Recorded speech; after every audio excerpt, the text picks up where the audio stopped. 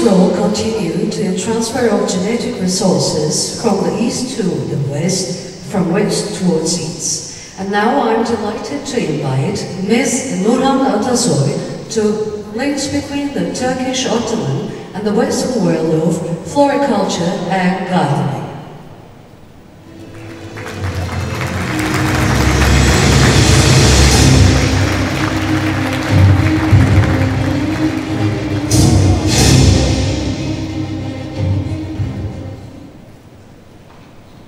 You have an art historian after an archaeologist.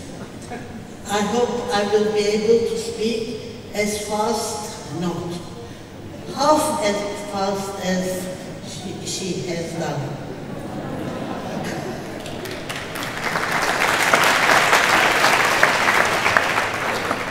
I think I'm invited here because I've done a book on Ottoman gardens.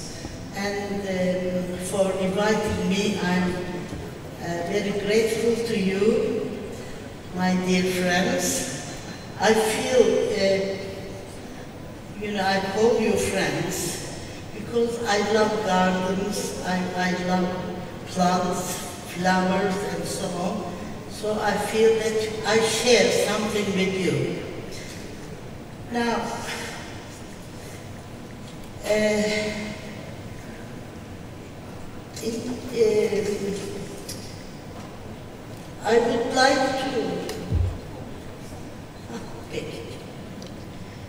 I would like to start to welcome you with a brief introduction of Ottoman gardens. Very briefly, I will try to do this, and then the history of horticulture, Ottoman horticulture, and then the links between the Ottoman world and the Western world on horticulture. Okay.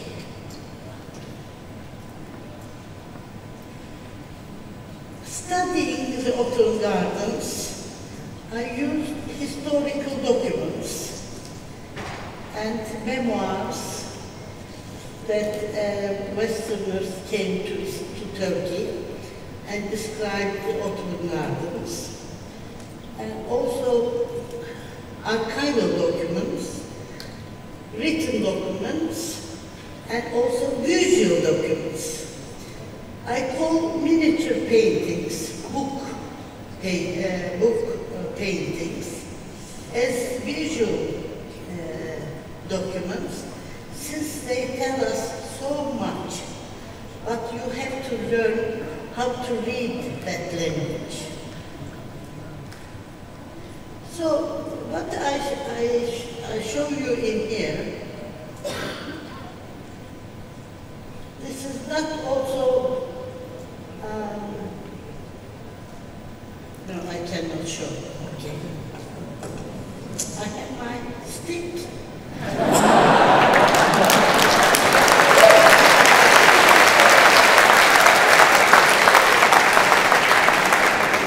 On your left, you have a 15th century miniature painting from the time of the conqueror of Istanbul. And this miniature painting in the middle is from his son's period time. And this is from the 16th century, from a 16th century manuscript. So in these three miniature paintings, we see Ottoman gardens. The one on your left, we understand that it is a garden because of the trees seen behind the walls, the blossom trees. They say it is garden. So, what this middle miniature painting says, hold.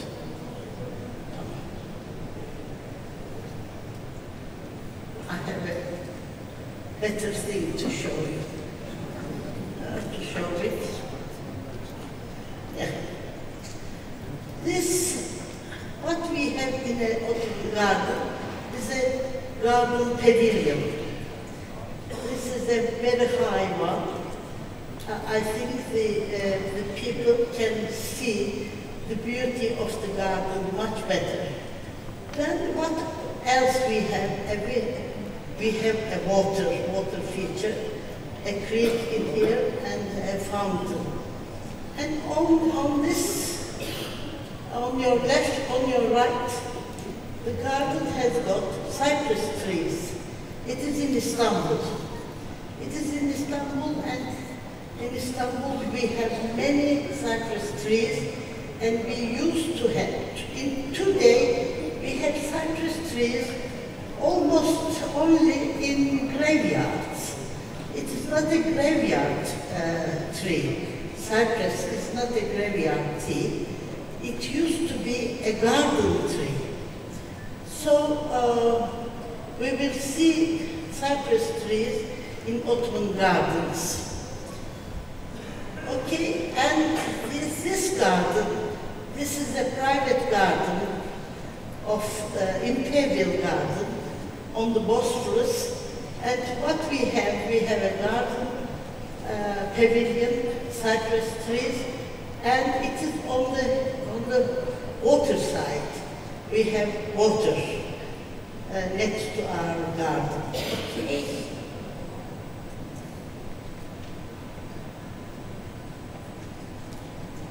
Next.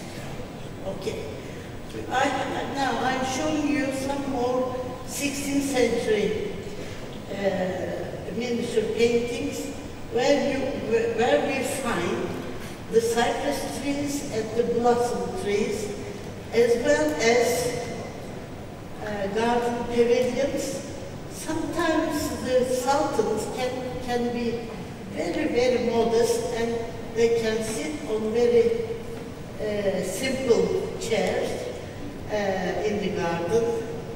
As in here, it's on a raised platform it sits to be able to see a better view. And it's also, this garden is also on the Bosphorus, on the seaside. Okay. I'm a very spoiled old person. I say yes, and they change. Now I have to press the button. I'm sorry. In looking at the miniature paintings, we see that these garden pavilions could be very small and or very big. I mean, they were in different sizes, and the bigger ones were as big as a palace. And you see here Murat III sitting in this garden pavilion, which is a big building. It is on the seashore, and they put this lattice screen to prevent to be seen from the sea. And you see that he has all the flowers in the vases, and we also see how they arrange the vases, how they beautify the places with flowers. And of course the fruits, they come together with the flowers. Now, press the button quickly. Oh. Yeah, okay. Now, some miniature paintings gives us much better understanding of the Ottoman gardens. In 1582, Murat III had his son circumcised, and for this occasion he organized a big festival in Istanbul at Hippodrome. I'm sure you will be visiting the Blue Mosque. It is in front of this hippodrome, a Byzantine square, in front of the Blue Mosque, and you will be visiting it. And this festivity took place in there in 1582. And all the guilds of Istanbul participated in this festival. And among them, we had gardeners. Gardeners made some small models of Ottoman gardens, and they brought them to the festival area. And here we have, in all these three models, we have cypress trees. These were a must for a garden. And here we have also the cypress tree in the three of them. Flower beds and water feature. We have in two of them, we have fountains for the water. So these are the basic elements of Ottoman gardens. Now, there were also a similar festival in 1720 on the occasion of three sons of Ahmed III. And for this occasion, they had all these made, prepared. And we see many, these are the models, and we have all different type of Ottoman gardens. Do you know what they were made of? They were made of sugar, colored sugar. The sons of the Sultan loved these so much. They prayed their father to have these gardens put in front of their lodge, so that they could look at them, see these gardens longer. But it rained, and unfortunately, it was destroyed. But the artist made the miniature painting of this, which is very important for us. You see how they were carried. There are two gardens, as you can see in here, and what we see, a garden wall, and flower beds, and a lake, and a boat in it, and garden pavilions, and also tulips, flowers, and so on, and flower trees. What else I want to show you? In a garden, one must have birds. Birds complete the garden, and in this case, they put the birds into the cages, and also they make some features of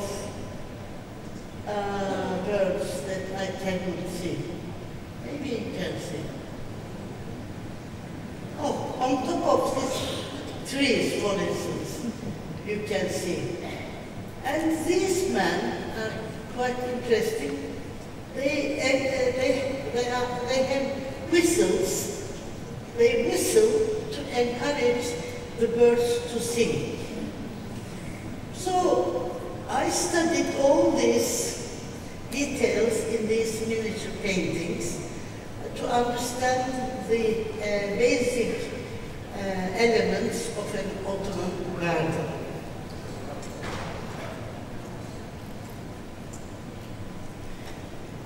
After the conquest of Istanbul, the conqueror of Istanbul came with the soldiers to this site on the Golden Horn, and he turned this site into a garden. And 12,000 cypress trees were planted there. And it was used as a garden for many, many centuries. What I would like to also show you, this is the Topkapı Palace, the second courtyard, and this is the way to go from the second gate to the third gate in the second courtyard, and we have all these cypress trees. Unfortunately, we lost some of these cypress trees during some storms. How I begged the ministry to plant new ones. It will take several years to grow, and in the end they did. Sometimes they listen to you, very rarely.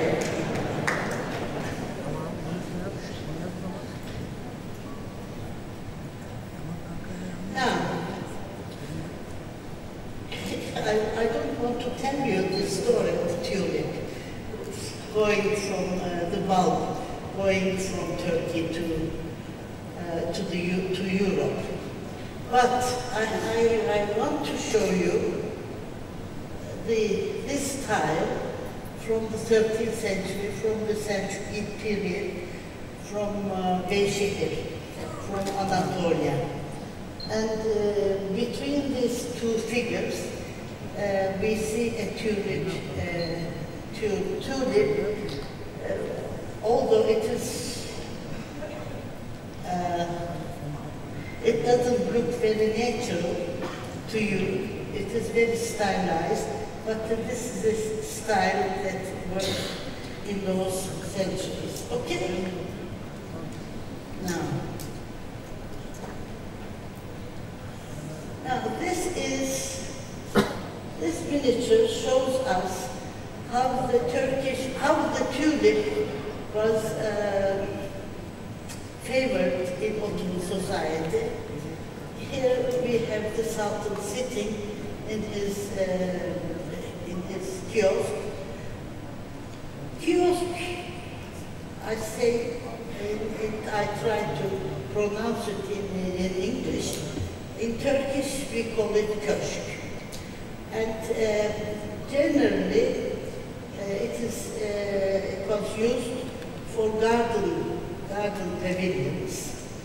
And since these garden pavilions were very praised by the Europeans, that they were also adopted in Europe. And we can trace them back in many gardens. And also we have some sketches made after Turkish architecture that they show us some garden pavilions. So it is a topic that I want to see some young people work on it. Because we don't know what Europe took from Turkey. We know how much we took from Europe, but very little is known how much they took from Turkey. Okay? So this is a 16th century miniature painting showing Istanbul, Galata. This is a detailed slide showing the different type of vegetations in here. It's like a garden. And between these fruit trees, we see tulips, carnations. What is interesting in here, that these carnations and tulips, they are almost drawn natural. I mean, in the 16th century, we have a different style of painting, and they are all, everything is style. It's not the way in Europe it developed, and you have to get used to this style. So for this style, this is really very natural looking flowers. So what happens? We meet a painter called Karamemi, who made the beautiful illumination of the poems of a book which contain the poems of Süleyman the Magnificent. It's called Anthology or Divan in Turkish. And this painter made all these beautiful paintings of flowers, and he started flower style in Ottoman art. Of course, flowers were always there in Ottoman art or in Islamic miniature painting. Always we have them. But this is different in style because we can recognize the flower. We can say, I mean, in the earlier times, the flowers we see, we cannot tell which flower it is. It is very stylized. But in here, you know, you look at this, these are irises, these are daffodils, these are anemones, these are carnations and hyacinths. You can name them so easily. And this style spread out very rapidly. Karamemi worked on this manuscript in about 1540s, but after that, suddenly in Ottoman art we find flowers in everything.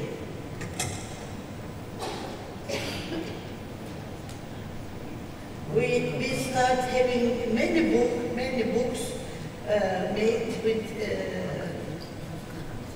with flower illustrations. Here we have the same 1582 festival. We see this flower, paper flower, made of paper flower brought, and we have the florist. There were, during the early Ottoman period, we know from the Ottoman documents, we know that there were 200 florists in Istanbul. Florists. You know, when I was young and when I was going to start working on love of flowers in Turkish society, I could not believe that there were some flowers. We thought that giving a bouquet of flowers to somebody, this tradition came from Europe, or to have cut flowers, to take them to the graves, was a Western tradition. No, Uzbek, who was the ambassador among the envoy of the embassy of Habsburg, in his memoir tells us how he was met by Janissaries with bouquets of flowers. It is mid-16th century, and when you know reading this, can you imagine in Europe there were no florists in the 16th century, in the 15th century, but in Istanbul there were. Anyway, I should not be too long. Let us go. And this is also the show of the guilds, Istanbul guilds, coming to the festival. And you cannot see all in this crowd how the flowers were, how flowers took place in this show. And this is a detail. And you see the Turkish tulips, which were very pointed and long. And I said, you know, this flower style spread out everywhere. When you visit Istanbul monuments, old monuments, you will see the walls of the interior buildings were covered with tiles, and you will come across in all these buildings many examples of these tiles showing different kind of flowers.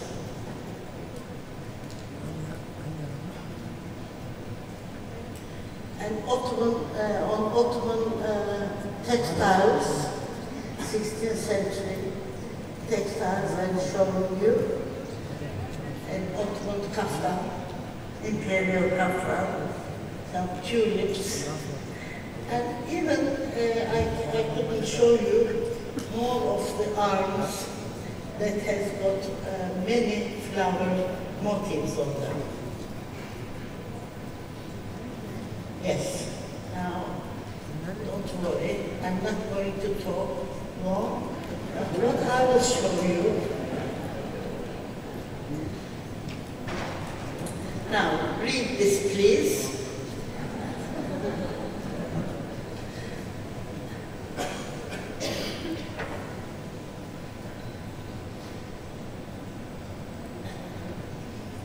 Now, not only this, the bulk of the tulip was sent to Europe, but many others.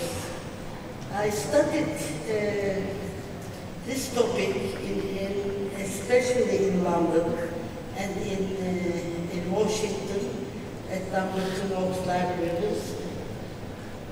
I went through all the foreign publications, and I gathered the information, and I was astonished to see how much plants and flower seeds were exported from Turkey to Europe.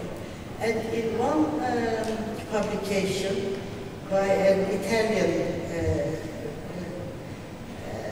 scholar, he says after the 17th century,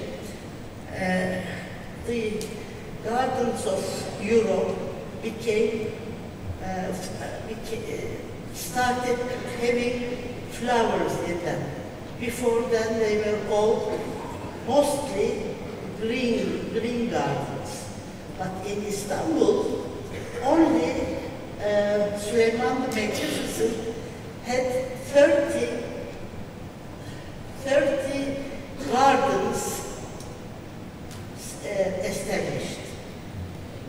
These were only for his own fun. And now I will be showing you some of the plants which were exported from Turkey to Europe and filled the gardens of Europe. Yeah.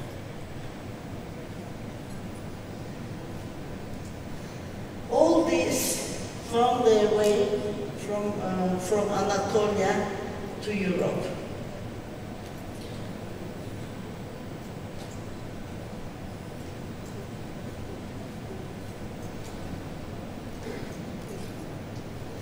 It is fun, isn't it, to see only the slides, not having a speaker talking.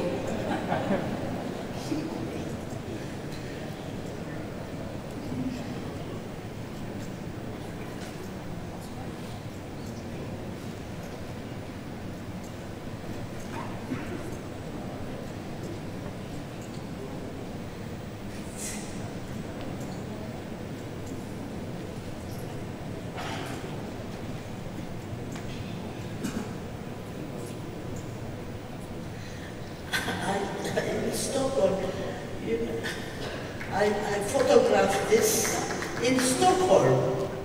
This horse chestnut tree.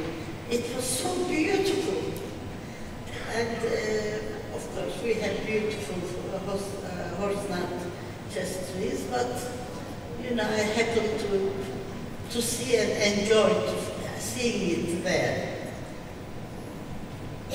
And it was like that time when I was in Vienna once.